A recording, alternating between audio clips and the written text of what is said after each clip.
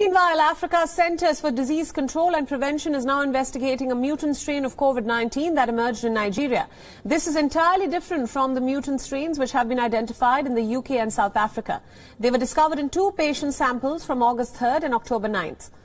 There is no evidence to suggest that Nigeria's strain is more contagious or potent than the original virus.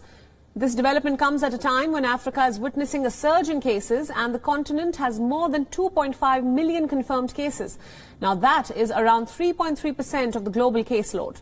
Over the last 4 weeks, infections have spiked almost 11%, including a 52% surge in Nigeria and a 40% surge in South Africa.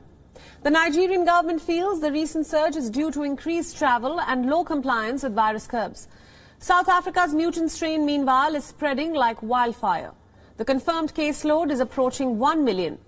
The mutant in South Africa is more infectious than the original virus, but it's not clear whether it leads to more severe cases or not.